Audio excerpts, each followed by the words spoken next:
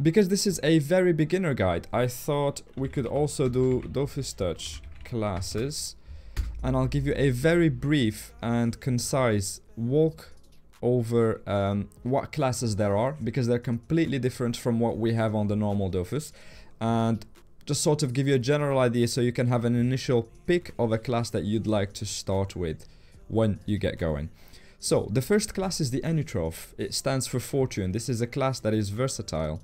It is not based around big damage. It's based around support for its allies, so it thrives in groups. It is the class, one of two top classes, that can reduce the enemy's ability to move, to use their attacks, and keep them at bay. It can also protect and shield its allies using these living bags that it can summon that will take damage on your behalf. It can summon chests that can deal damage on your behalf. So this is a sort of team player in essence that can hinder the progress of the opponents while making sure its allies can do more by buffing them. For example, here it can give its allies movement points so they can walk further. It can give them power so they can deal more damage. So that's the Enutroph. Mind you, with Dofus Touch, they don't have as many classes as we have in Dofus 2.0. They have 15 classes only, while we have 19, so there are 4 missing classes. So the Enutroph we've covered right now. The Flip, the way it's designed here is they've reverted back to the essence of the luck character, which will be based around things, effects that might happen, that might not happen. If you get hit and the enemy crits on you, you gain some faculties like movement points or action points. If the enemy attacks you and nothing happens, then you gain other or different kind of effects. Your attacks as well can have secondary effects. It's not just the line of damage that you deal. You can have crits, you can apply erosion, and the essence of this class is based around luck. Some things may happen, some things may not happen. You're never 100% sure of what might happen when you cast a spell. The IOP, the usual, the most meta character across all MMOs and MMORPGs. This is the Paladin, the damage dealer, the small-brained, big-muscled kind of character that likes to rush an attack and deal big damage. It has the ability to jump inside the map, so it can move further than its movement points allow. It can increase its ability to deal damage by having more action points, so it can cast more spells. It has area of effect damages. That means it can target not just one, but a bunch of enemies if there's more than one. It can heal itself, it can increase the ability to deal more damage, and it has this awesome spell that can deal big damage as you load it and as you go further. The next one is the Sadi. This is a peculiar class. It is a class that likes to take its time and build up game over time. It does not deal big damage from turn 1. It can summon little dolls and trees to help it reach certain objectives. It is very good with reducing the enemy's ability to move. It doesn't deal big lines of damage, but it can certainly build up to it over time. It's good in a team, it's good in solo, and we will see later where I think it plays in the PVM tier list. The Sakri is just like the IOP. It is a class that likes to rush in the middle of the fight and deal big damage, and also in areas of effect, as in it can target more than one character. This class has the ability to tank more than others, as in it has a natural ability to reduce the damage that it takes. It can also protect its allies by taking damage on their behalf, which is really cool. We have the Feka, one of the most classic Dofus characters there exists. This is the Protector. This is the absolute best protector. It plays around shields. It can protect its allies, it can protect itself, and it can cast these things that are called glyphs. So it's like laying down a carpet on the map. If an enemy stands on it, it can get damaged with it. It has fantastic ability to shield its allies and itself, and also teleport and move about in the map, which is great if you like to set up your game, move away, protect your allies. It's quite versatile. So good movement, shields, and it can lay these traps that remain visible on the map, and enemies on them suffer some effects. Like this one, for example, the burning glyph can deal... it sets a glyph on the map that can remove movement points and deal damage on top. Fantastic class overall, and we will see in the PVM that is highly prized, and most people tend to favor this as part of the most picked classes because of its efficiency in finishing fights really quickly. Yes, Skirt, you're absolutely right. The AoE on this class is beautiful, and that's why we will see in the tier list later on that it will consistently feature at the top of my picks because of its ability to churn through fights quickly by hitting multiple targets all at once. Cool. The Osa Modus is a peculiar class. I don't know how to describe it aside from this is the Beast Tamer. It's a class that can bring others, it can bring creatures into the fight that did not start there. That's how it deals damage. Not directly. I believe from my research it only has one spell that can hit multiple targets. Everything else is about bringing new creatures like a boar, a tofu, a gobble. It can bring about more allies that will deal damage on its behalf and take damage on its behalf. It is the summoner class by excellence. The Shram. This is one of the most interesting classes. This class has the ability to go invisible. It's the silent killer. It can disappear in the map and nobody can see it. It can lay traps that people can walk on and then suffer damage and have effects. It has good mobility, as in it can push things and it can run far away using the traps, of course.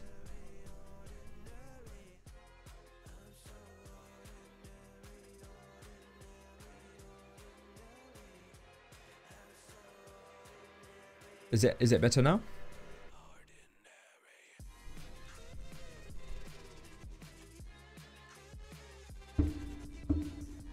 Great, sorry about that. I'll restart from scratch about the Shram.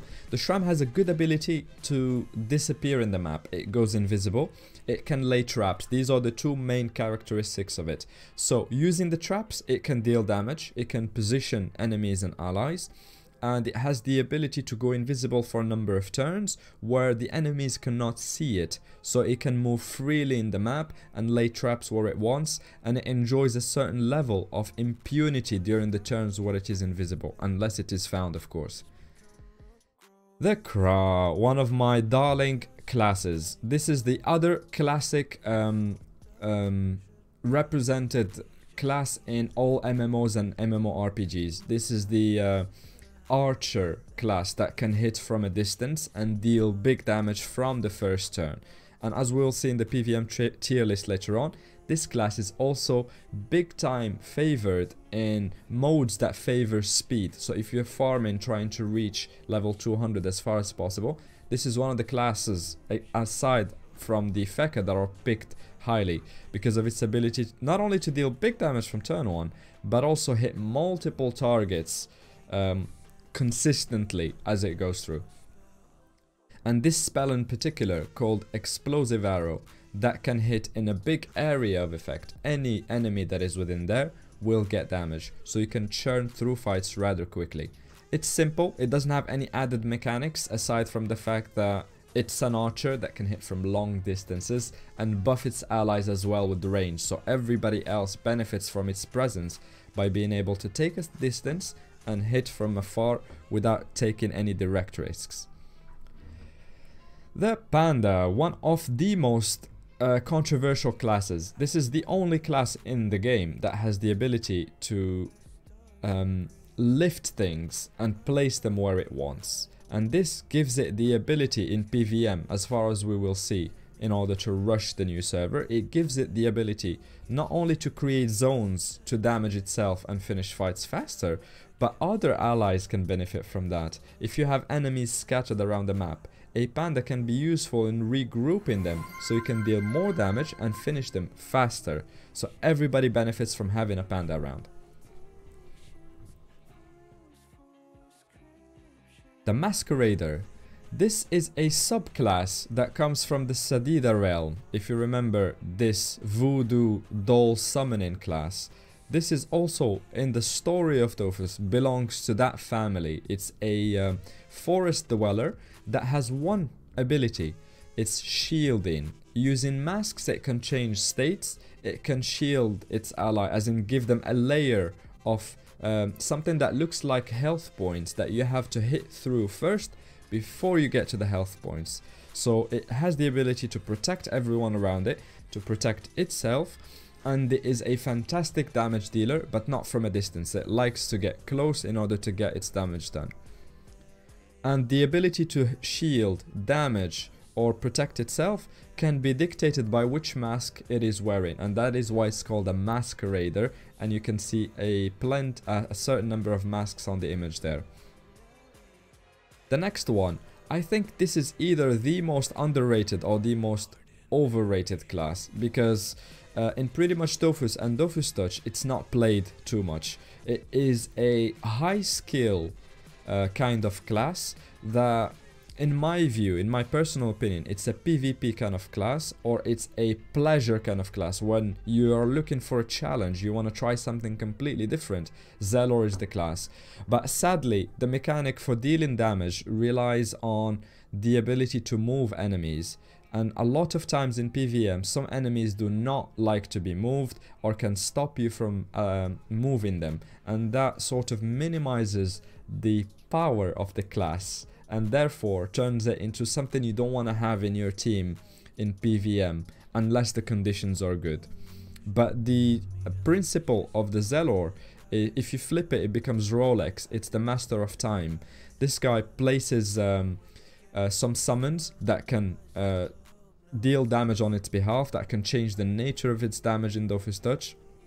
But all of its gameplay is designed around time, and also removing the enemy's AP, but we will have to see that and how it works on Dofus Touch. You can slow down the enemy's ability to deal damage and play full turns. Hello Chav Martin, and hello Dersha, welcome. We are doing a Dofus Touch quick refresher before we start a new adventure for the next 3 weeks. Well, starting from the 3rd of April when they release the new servers. I'll be playing alongside the community Dofus Touch in order to reach certain milestones so they can unlock some brilliant rewards for those of them that will play. And if all goes well, I think Dofus Touch might replace Clash Royale in my phone. If all goes well, I think it has the potential from everything I've seen so far. The Aneripsa, if we flip the name, you get Aspirin. This is the healer by excellence.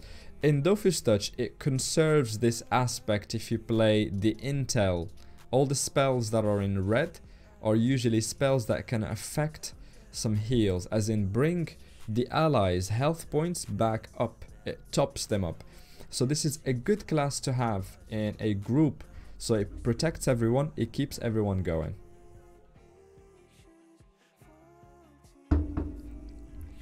In other elements, as we will discuss sometime in the future, if you use different elements than Intel, then all of a sudden you minimize the role of the healer and then you maximize the role of a damage dealer or a positioner. So it is versatile. It has the ability to increase its allies' ability to deal damage and use actions by giving them AP or action point. And it can heal and keep everyone topped up and alive as much as it can. Fantastic class to play in a group. And also solo, as we will see. The Rogue. This is the Bandit. This class, as you can see from the image, plays around bombs. So what does it do exactly? It can deal direct damage, but its ability, the special thing that it has that no other class has, is the ability to summon bombs that can grow in size and deal more damage. And if you place them in line, you create an area where if anyone stands, they get damaged badly. And it has also the ability to explode these bombs on its enemies to deal incredible lines of damage. If you're looking for big numbers or killing something difficult in one hit, this is one of those classes that have the ability to do it. But that comes with a little ick.